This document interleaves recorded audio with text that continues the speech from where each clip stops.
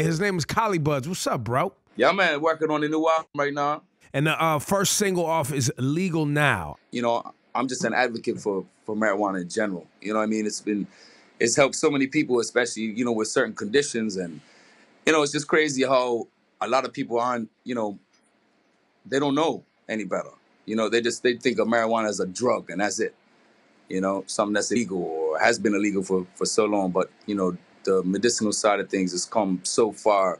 Every time I do a tune, I try and at least say something to, you know, give a little piece of knowledge for people that don't necessarily smoke and all that. You know what I mean? Because there's more to it than just getting high.